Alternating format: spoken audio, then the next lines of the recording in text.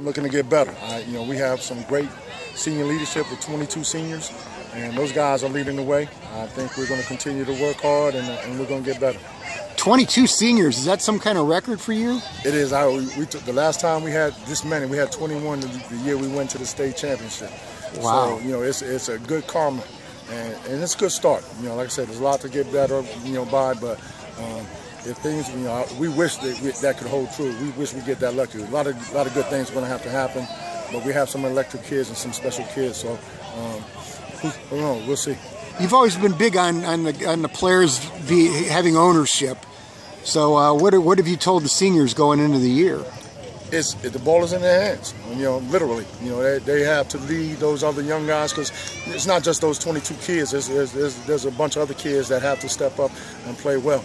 And so those guys have to show that leadership, be an extension of the coaching staff on and off the field.